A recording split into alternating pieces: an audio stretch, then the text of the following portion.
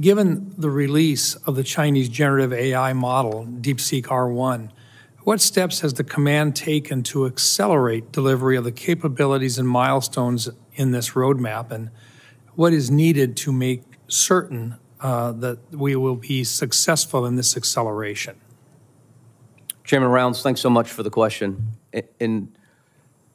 So over a year ago, we produced, again, based on a congressional requirement, so thanks, our AI roadmap that laid out a plan for the next 5 years.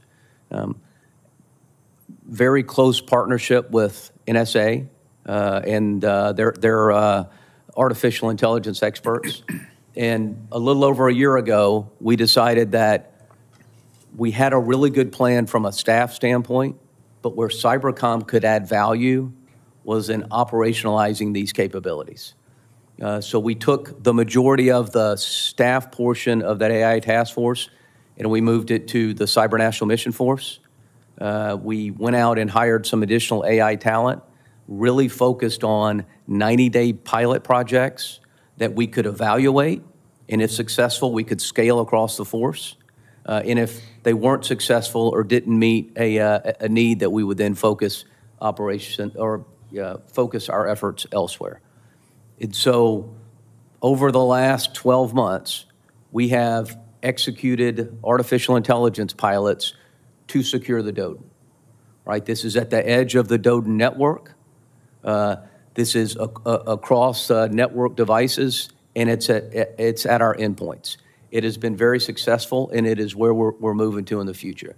We have integrated large language models into our Hunt Forward kits. We have integrated large language models into our offensive capabilities. We have partnered very closely with DARPA under Project Constellation and continue to transition capabilities mostly based on artificial intelligence to the force.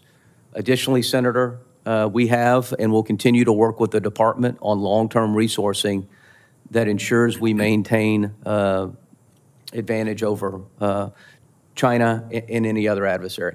I will say, we were all, paid close attention to and were alarmed by the DeepSeek model, all right?